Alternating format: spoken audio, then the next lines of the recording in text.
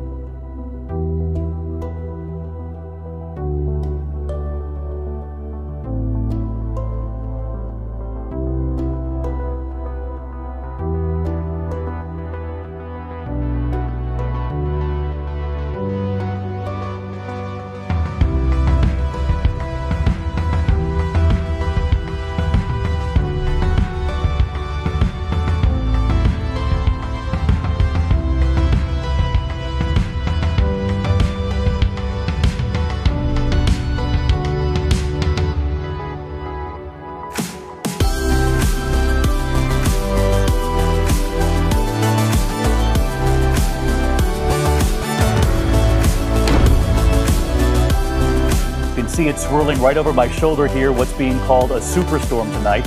Hurricane Sandy is more than 200 miles off the coast and is about to crash into 2 other systems when it makes landfall.